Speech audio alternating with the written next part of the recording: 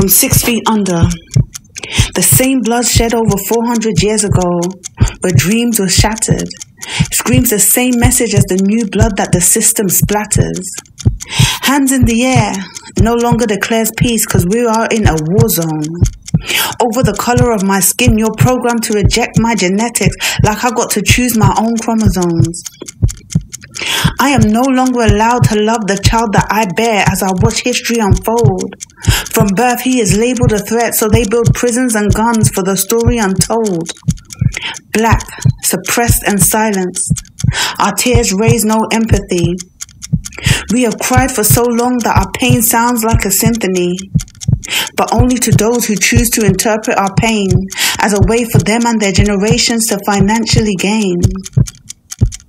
Then there's glass walls that are built for the few who escape Plato's analogy of the cave. Those who manage to get by with the illusion that they're no longer mentally slayed. Yet they have to please their master to remain in place, never allowed to forget that they're easily replaced, working 10 times harder than their counterpart and pay twice as much for their mistakes, earning every penny yet still taking home less than their deserved wage.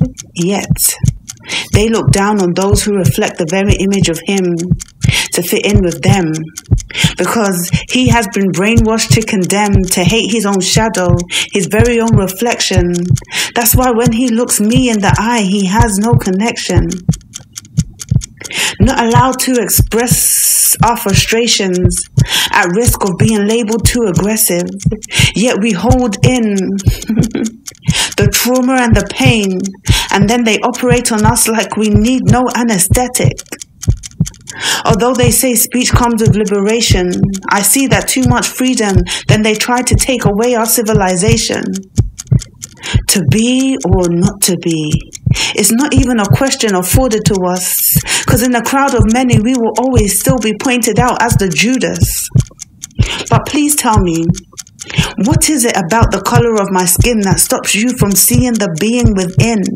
That stops you from humanizing my pain and seeing my color and deeming us all the same? What is it about the color of my skin that arouses both anger and fear, that causes you to hold that much title onto your property and stare? When you were the first to steal from our father's land and we still forgave. You were the first to use violence to enslave, the first to break your promise to repay your debts, yet we love freely with no regrets.